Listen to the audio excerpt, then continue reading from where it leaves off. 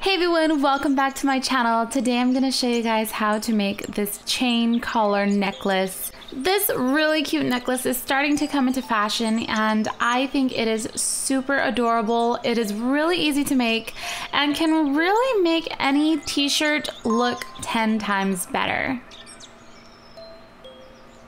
You're going to need wire cutters and flat nose pliers along with 2 different sized chains, clamps, jump rings, a split ring, and a charm. So the first thing you're going to do is take your larger chain and we're going to measure it around your neck. So each size is going to vary. Mine came out to about 12 inches long. So once you have that set, you're then going to find the center and cut it into 2 pieces. Now grab a jump ring and attach it to your split ring. So you're going to do this for both chains.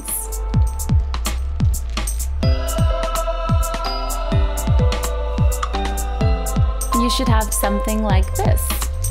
Now grab another jump ring and attach it to both ends of the other chains, and we're going to put a clamp onto the other side so you can actually put this around your neck. So now grab your thinner chain and measure where you want your collar to sit. Mine is about 6 inches long. It'll be different for your taste. Grab your wire cutters and cut 2 equal sizes of the thinner chain, and now grab your thicker chain and make it about 1 inch longer. So now grab your thicker chain and attach a jump ring to the end of it, and we're going to attach it to the split ring. We're going to do this for both sides. Now attach jump rings to your thinner chains and do the same thing. Make sure they're in the center of the 2 larger chains.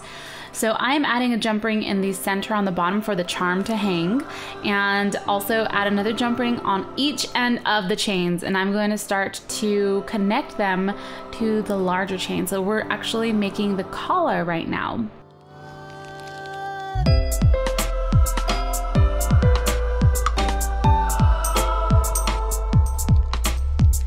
So make sure you find the exact same location on the opposite side and do the same thing by attaching the smaller then the larger chain. Now using a jump ring, attach a clamp to your charm. You can switch out the charms if you like and attach it to your split ring, and there you have it.